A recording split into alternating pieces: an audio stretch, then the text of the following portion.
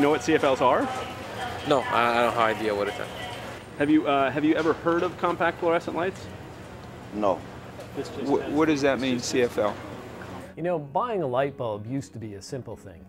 You'd go to the store, pick up a bulb, screw it in, and that was it. Chances are you've heard about compact fluorescent lights, or C.F.L.s. These bulbs, often spiral-shaped, are not only supposed to save you energy, but over time, to save you money. They never last as long as they say. People have shied away from C.F.L.s because the perception is they don't work all that well, and that they might even be dangerous. See why there could be a light bulb danger in your home. Because this new product could be hazardous to your health. In this lighting lab in Troy, New York, engineers put C.F.L.s to the test, measuring their light output with sophisticated and sometimes homegrown technologies like the fluxometer. Flux is how much light is coming out of the source. By most accounts, this work has paid off. As we're actually checking the performance of lamps that are readily available on the market. Okay, so C.F.L.s are much better than they were just a few years ago. But with many consumers still complaining about everything from the light quality and the startup time to the mercury content, are the bulbs really ready for prime time? We wanted to find out. In this Home Depot, there's an entire section dedicated to C.F.L.s. There's different colors, there's different sizes, there's different wattages. What you need when you're shopping for a C.F.L. is your own personal consumer expert. And it appears we have one.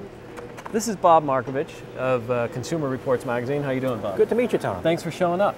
Let's say I want to replace a 60-watt incandescent bulb in a table lamp. Look for a C.F.L. with the equivalent wattage. So in this case, it's the equivalent of a 60-watt incandescent bulb, which means it's producing light roughly equivalent to what you'd get in a 60-watt incandescent, even though, in fact, it's using only 14 watts. Aha, so that's where you're saving energy. You're saving a lot of energy that way because these use roughly 75% less of it. But the color is going to be awful, isn't it, Bob?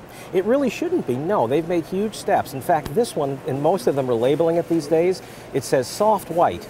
And that will be a much yellower, softer color that people are really used to in incandescents. So how do I know it's always going to say soft white on there? It usually does. There's a simple, foolproof way to tell what you're getting. And that is to check what's known as the K number or Kelvin number.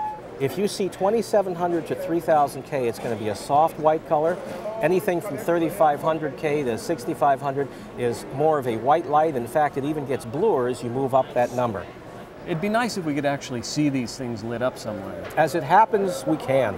We're looking at an arrangement ranging from the soft white on to a cooler white, which is intermediate, and all the way up to daylight, which you'll see is the bluest of these three. Consumers still complain a fair amount about the fact that they're not dimmable, that C.F.L.s don't last as long as they're advertised, that they take a long time to start up. Well, while C.F.L.s still aren't perfect, you still have to make a little bit of a sacrifice. They've come a long way, and many of the old complaints really don't hold anymore. Even the least of them lasted at least 3,000 hours, and we have several that are burning well after 10,000 hours. You hear a lot about mercury. It's dangerous. These contain mercury. If you drop it, you break it. Is this an issue? Obviously, any mercury is a concern, but you're looking at a fraction of what's in an old-fashioned mercury thermometer, a fever thermometer. And not only that, Energy Star rated C.F.L.s, which is what most of them are these days, are limited to no more than 5 milligrams, and in fact, some bulbs now have 3 milligrams or less. Obviously, if they break, there are a whole bunch of guidelines on the EPA's website, www.epa.gov. It's a series of things. You'd open the windows, get the people out of the room, and basically take the broken glass and put it into a bag. You double bag it, and that you can throw away as long as you double bag it. But you don't have to put a hazmat suit on. So what do you do with the bulbs when they're burned out? Burned out but unbroken. The good news is that more and more stores will take them. You essentially bring them to the store and dump them into a bin.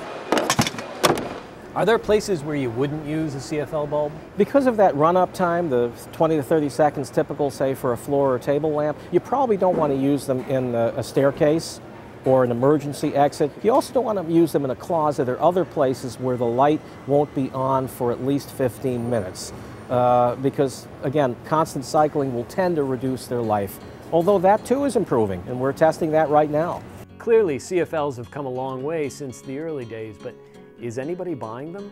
I've got 12 downstairs and 2 outside. Oh man, I got the whole house. I use all the time now on my house. A recent report says that the market penetration for C.F.L.s is now at about 25%. The reality is, most of us are going to have to get used to the bulbs, because federal legislation will effectively turn out the lights on incandescents beginning in 2012.